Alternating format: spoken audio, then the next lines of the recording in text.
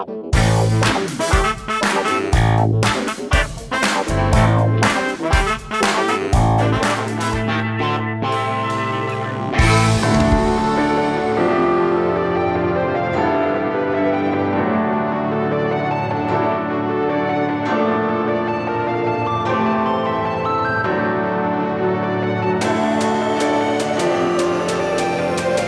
Charles H. MacNider Museum was founded in 1966 as a department of the City of Mason City. It was given as a gift from the MacNider family to the city as a gift to have an art museum always available for its residents, free of charge.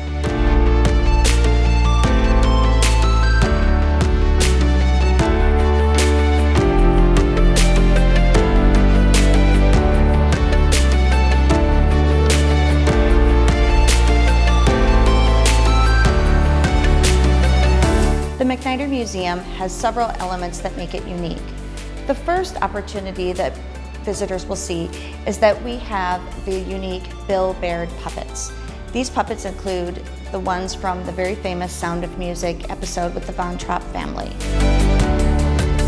The museum has about 20,000 square feet of its building, and about half of that is dedicated to gallery space of American art. Residents, visitors, and tourists will see a wide selection of American art, some of the top artists in the United States here at the MacNider Museum. Famous persons include Chuck Close, Andy Warhol, Dale Chihuly.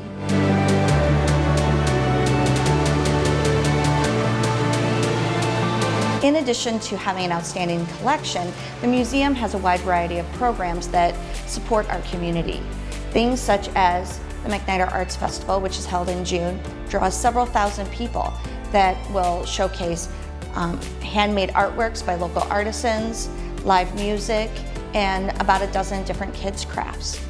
We also have programs throughout the year, such as a free and independent film series that's available to the public, free puppet shows to support the Bill Baird puppet collection, and lots of different lecture series to highlight the different types of art that we have.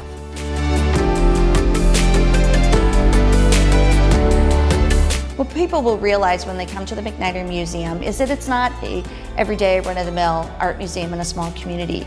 We have outstanding American artists.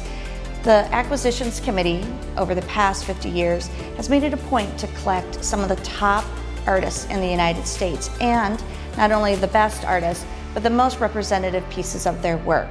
This has led to an outstanding collection that is hailed as one of the top collections of American art in the Midwest.